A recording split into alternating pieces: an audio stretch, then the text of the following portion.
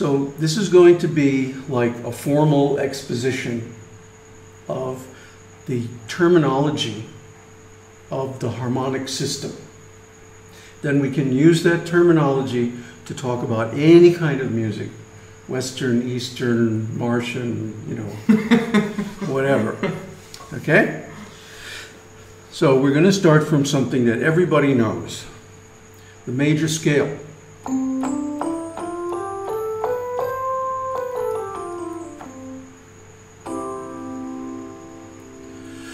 Now, I'm going to only use the white notes.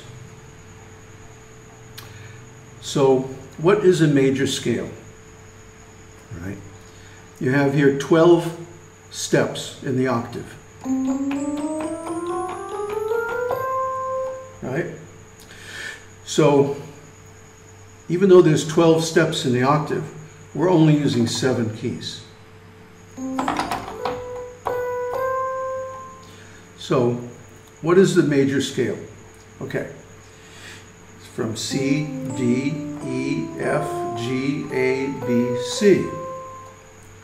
Now, the distance between C and D is 2 half steps. The difference between D and E is 2 half steps. The distance between E and F is only 1 half step.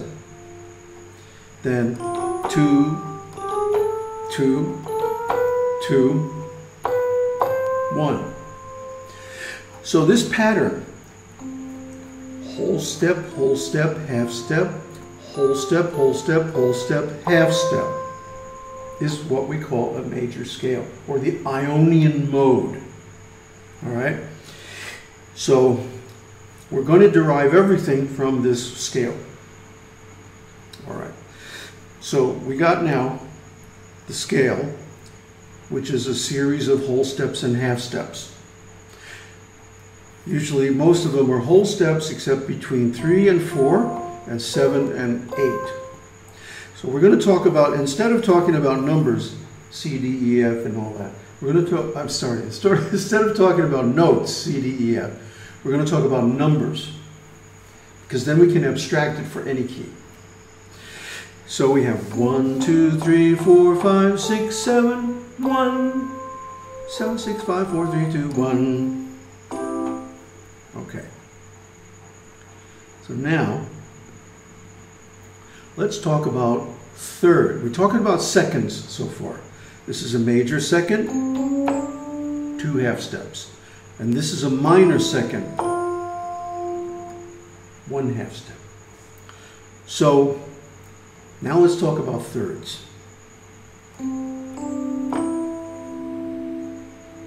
This is a major third.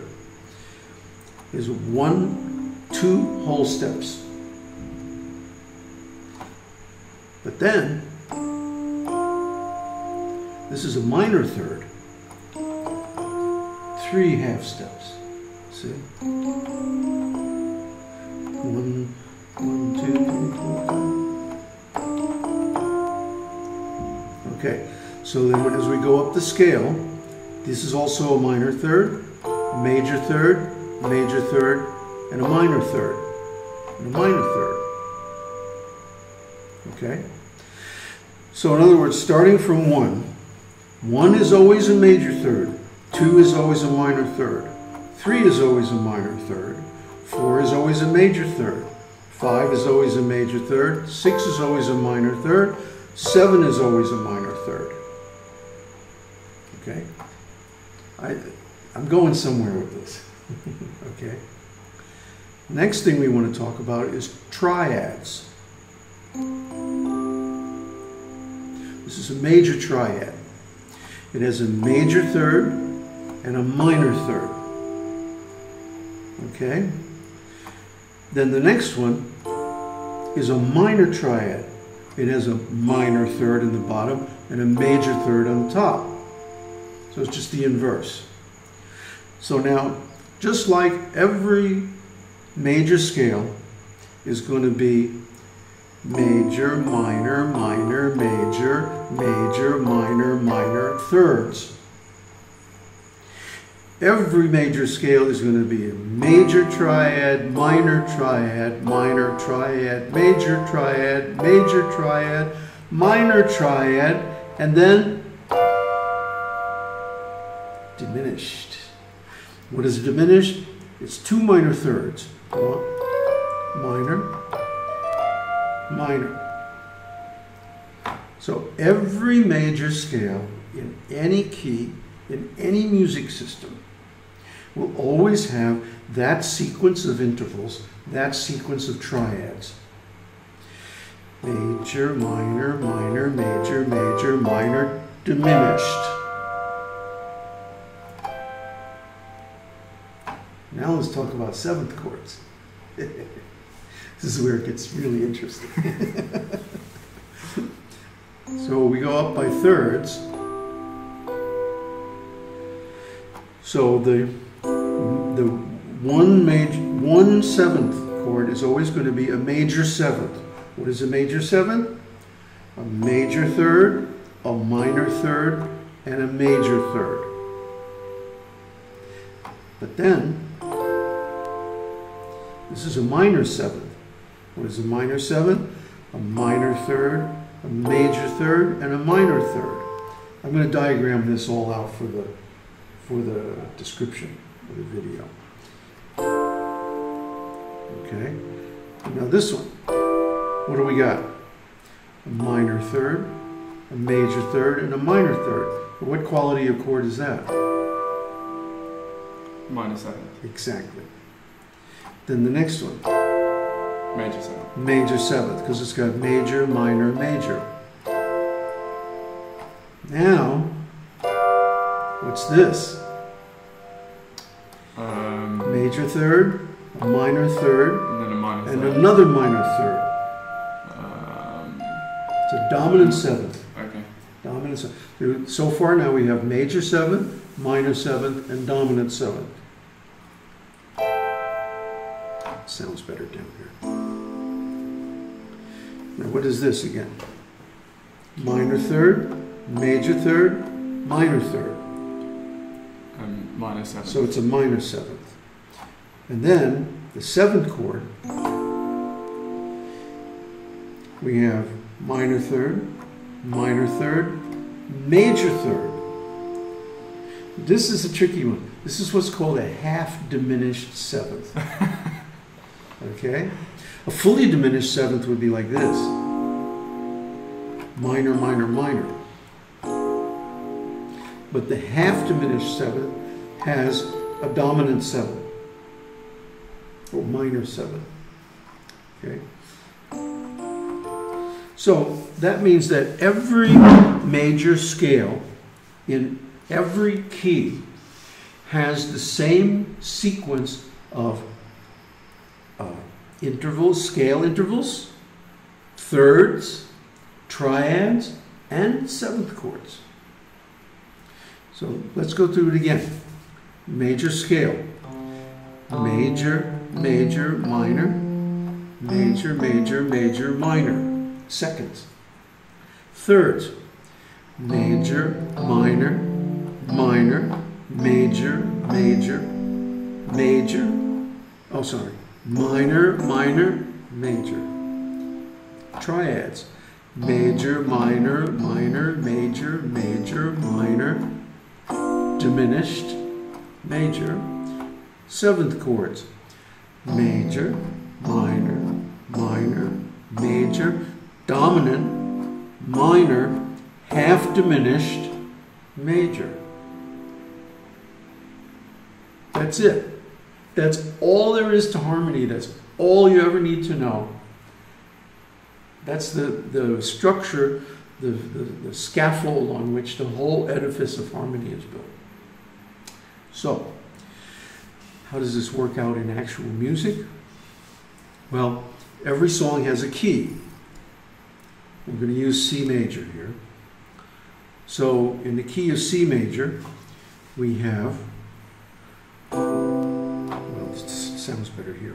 1, 2, 3, 4, 5, 6, 7, 1. But in practical music, we have patterns. like 1, 4, 7, 3, 6, 2, 5, 1. See, they jump around by intervals. But the elements, the chords themselves, I always follow these patterns. Okay? Now, everything is clear so far? Mm-hmm. Great. So how do we get this thing called a major scale? Right? First of all, remember, the notes of the scale, we're going to call them 1, 2, 3, 4, 5, 6, 7, and 1. Right? But where does that come from? Why is it that way? Well, it has its origins in what's called the harmonic series. The harmonic series is a physical law that every object in the universe follows. Okay? Every object in the universe has a natural frequency of vibration, and that's called the fundamental, or the first harmonic. Okay? Now let's say, just for the purposes of illustration, that this is 100 hertz, 100 cycles. The second harmonic is going to be 200, and that's an octave, meaning 8 notes. Can I ask a question? Sure. So what was just when you say hertz and then you say cycles? Cycles per second. So cycles of the wave frequency. Right, the frequency, like you can see here on the... It's flickering. Yeah, it's moving, right? So how does it move? Or how many complete cycles of vibration in 1 second? Okay, so the more cycles, the higher the pitch. Right. And the way it goes is, if this is 100, this will be 200. Then the third harmonic is 300, then 400, then 500, 600, 700, 800. See? An octave is simply double the frequency, 100 to 200. A fifth, 1, 2, 3, 4, 5, is 200 to 300, a ratio of 2 to 3. And from the third harmonic to the fourth harmonic is a ratio of 3 to 4. See? So this 400 is twice this 200, which is twice this 100. Okay? And then it gets interesting, because from here to here is from 1 to 2, 4 to 5, 5 to 6, 6 to 7, 7 to 8. See? So all these harmonics are like 100, 200, 300, 400, 500, 600, 700, 800, 900, 1,000, and so on. Okay? So the notes of the scale are derived from the intervals in the harmonic series. From the first 7 harmonics, you can generate all the notes of the scale, even the chromatics. It's complicated, and I'm not going to go into it now, but take my word for it. It's heavy math. Okay. I don't want to go beyond just ordinary fractions. So anywho, so now we have, what do we have?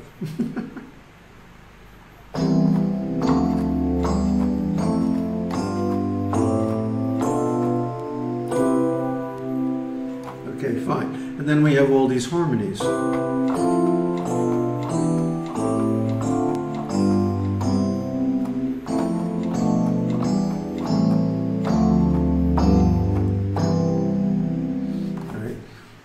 Everybody knows by ear.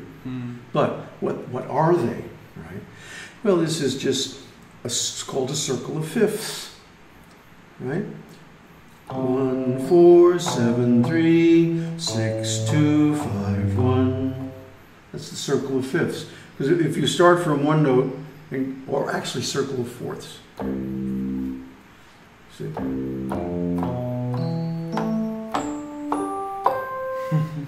Go up by fourths or down by fifths, right?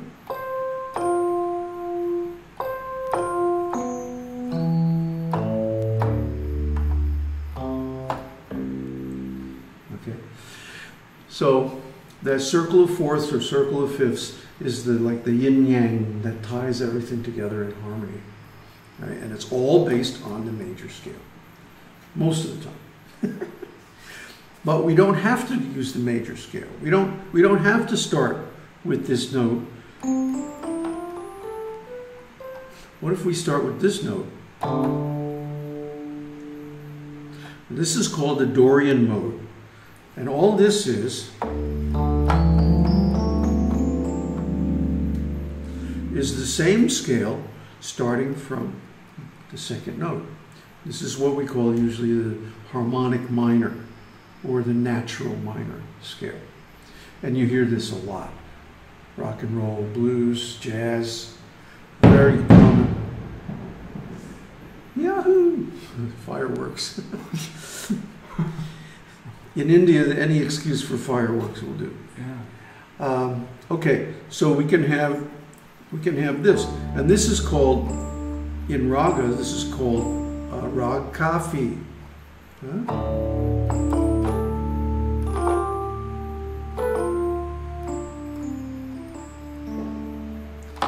So you can have a whole tonality based on the minor. Okay, and then it's like.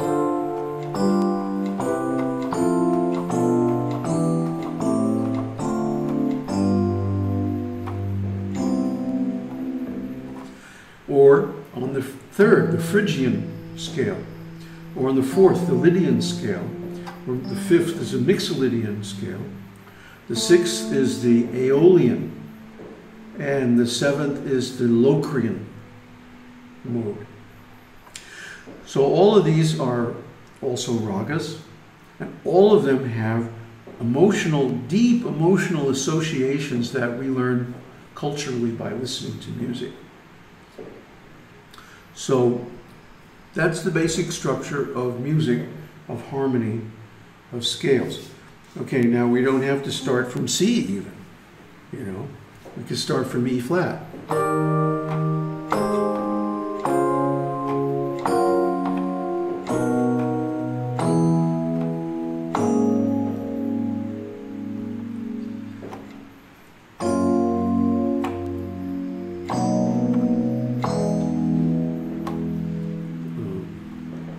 What is that?